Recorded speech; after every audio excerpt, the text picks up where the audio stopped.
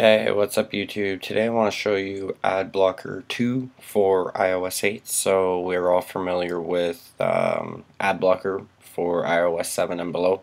So AdBlocker 2 is just the iOS 8 version, so there's not really much to talk about new features, but if you're unfamiliar, it is an ad blocker like you would see as an extension in your browser on your computer or so on.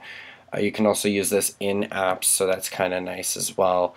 And it's only $2.19. I believe it was a free or a 99-cent upgrade from AdBlocker 1. So to show you guys it in action here, it's pretty cool. Very easy to set up. All you do is enable it here, and from there you'll have like the extras. What you have to do is go in and load the list, and then you go in and you select the applications that you would like the ad blocker to run on. So I have it on my mail, I have it on Safari, I have it on Facebook, Twitter. I don't have it on that Twitter, but I do now. So whatever else, YouTube is really nice to have it on, unless you're the guy collecting it.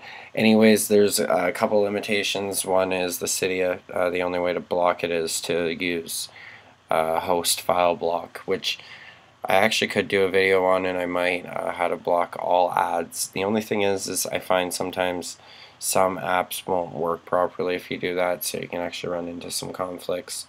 So yeah, that's basically it there. That's AdBlocker for iOS 8. It works really good here. If I can test, we'll go test the AdBlocker. And we'll run the one page here I know is good. So you're blocking my beautiful advertisements, you swine. So just a quick demo there. It's working in Safari on iOS 8. I'm on an 8.1, iPhone 7.1, so that's an iPhone 6 Plus. Thanks guys, please rate, subscribe. Just actually one more thing I forgot to say, you can pick up this as well on the repo, on my repo. So it's one of the few tweaks that I do have on my repo. I'll make sure I add the link in the description. Alright, have a good day, and we'll see you guys again next video. Cheers.